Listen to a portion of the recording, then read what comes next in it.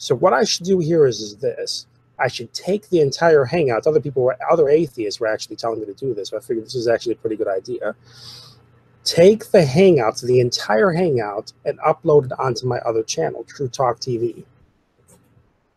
So I did that. I put the entire Hangout on my other channel so that people can go and check it out.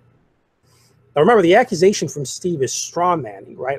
I took it out of the context, and I just dishonestly edited the video. He's now demanding that I remove the video. Otherwise, he's going to file a copyright infringement on the video because I uploaded the entire video. Now, first thing I got to say is I'm not going to remove the video. I'm going to wait just because I know I can push the issue. I'm going to leave the video up for this day, because he said something on the order of he's going to give me a day that he's going to file a copyright infringement. If that video gets flagged, what I'm asking everybody to do, because this is just like some insane dishonesty that's going on here, what I'm asking my subscribers to do is if that video becomes removed, personally, I don't care if it gets flagged at all because it's True Talk TV, that's not my main channel.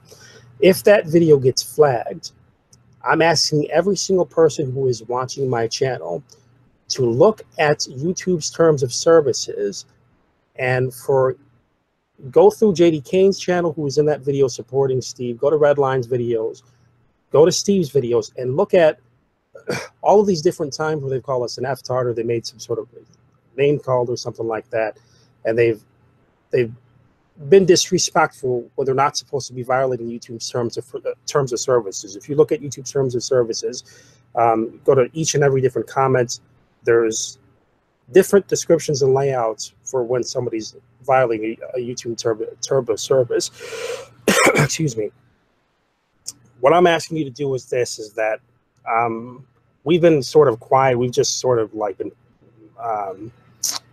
silent towards, the TST and this name calling and disrespect that they partake in all the time.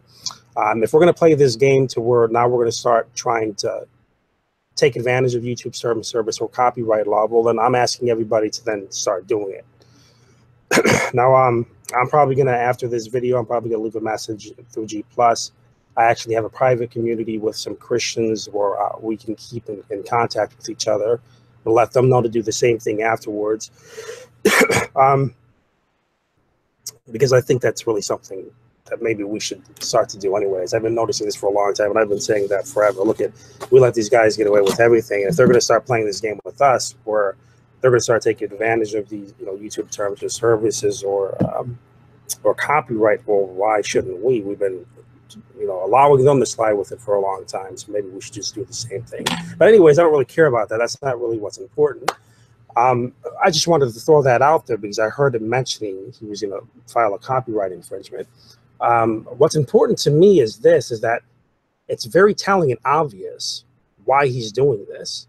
You see, his viewers, they've not followed my channel. My viewers, they know what my position is. They've heard me for a long time talk about DNA and water. They've seen my videos. They've heard me speak. They know what my position is. His viewers, they don't know anything about my position, so we can spew